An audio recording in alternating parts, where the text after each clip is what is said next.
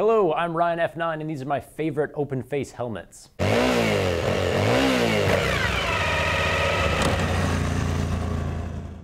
First up is the Bell Custom 500, and when I picture a 3/4 helmet, I'm thinking of this. It's the icon of the open face category and probably one of the most recognizable helmets in the world. That's because it has a pedigree like no other. In 1954, the founder of Bell Helmets, a guy named Roy Richter, formed the company's very first helmet out of fiberglass. And he called it the 500. A lot has changed since the beginning of the Cold War, but the 500 hasn't changed much.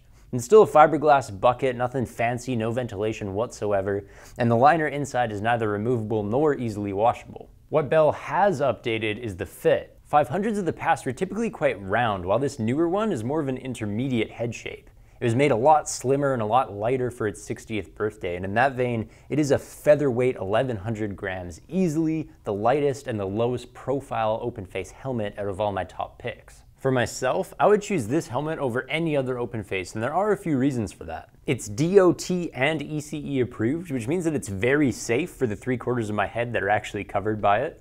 And I also get 5 different shell and EPS sizes in this guy, which is huge. Normally manufacturers use 3, so my medium helmet is always going to be a little bit chunkier than it has to be because it shares that shell size with the large. With the Bell 500, however, every size except for extra small is going to get its own tailor-made shell. I love how the exterior is a smooth blank canvas for the million colorways that Bell makes this in and the graphic options as well. And then the sticker up front, I can peel it off, which is nice if I want an even more streamlined look. Then there are these 5 snaps again, which make it compatible with a bunch of face shields you can get from Bell or even Biltwell. And on the interior, you get style with this quilted pattern. At $150 to $170, Bell has done very well to make this helmet as good as it is. But why wouldn't they? I mean, this is their heritage, it's their inception. Of course they're gonna make it a very special lid. Now, if I want that classic look with a little bit more practicality, I'll go for something like the Shoei RJ Platinum R. Compared to the Custom 500, we have 2 big improvements. One, the interior of this guy is removable and washable, which really should be a given nowadays, but somehow the 500 got away without one. The other big improvement is ventilation. We have 2 active intakes on the forehead and 2 active exhausts on the rear.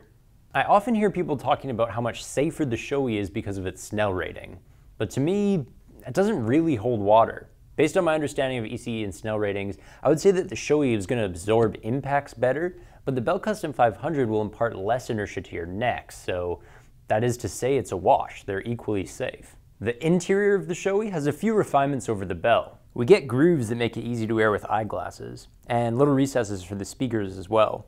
We also have more soundproofing than the 500. The exterior, on the other hand, leaves a bit to be desired. We get the same 5-snap system for visors and face shields, but I really wish Shoei had avoided putting these contours on the shell because to me that kind of ruins the classic minimalist look. I'm also skeptical about the shell material itself. It's Shoei's AIM Plus construction, which basically means that it's fiberglass plus some organic fibers woven in.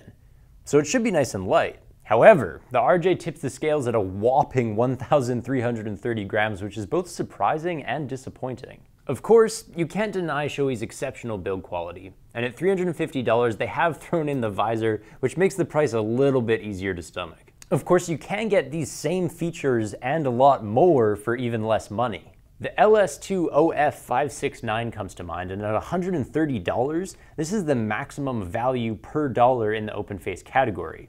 You got your removable and washable liner, you of course have your big face shield, you have a drop-down sun visor in there, you have 2 active intake vents on the forehead, and you have a passive exhaust slit on the rear as well. LS2 says the shell is HPTT, which stands for high pressure thermoplastic technology. That might sound impressive, but it's actually just the most basic plastic. However, LS2 was able to get this thing pretty slim and lightweight. It's lower profile than the Shoei and only 30 grams heavier, which is really nothing when you consider how many more features this guy has. What I love about LS2 is that they offer cheap helmets while still giving these little luxuries. On the chin strap, they've gone for a ratchet system rather than the typical D-ring, which makes it easier to operate with gloves on. And then up here, this is one of the best quick release systems on the face shield I've ever seen. You just flick this little knob to open, and then you rotate this way and pull it off. The only thing I don't like about this helmet is the branding. For one, LS2 OF569 sounds like a tax form, not a motorcycle helmet. And then they went nuts with the decals. I mean, they put their name on this thing not once, not twice, not 3 times, but 4 times. They're not removable stickers either, so I'm gonna be a rolling advertisement whether I like it or not. But hey, maybe it's the least I could do, because LS2 is giving me a big break on the price tag here. To show you what I mean, I brought along a helmet that I don't like, HJC's IS-33. These guys retail right around 160 bucks, but fortnine.ca has them on for 130 right now, so it's essentially the same price as the LS2. And again, we have a quick release face shield, we have a drop down sun visor there, we have a removable and washable liner, all the same features as the LS2.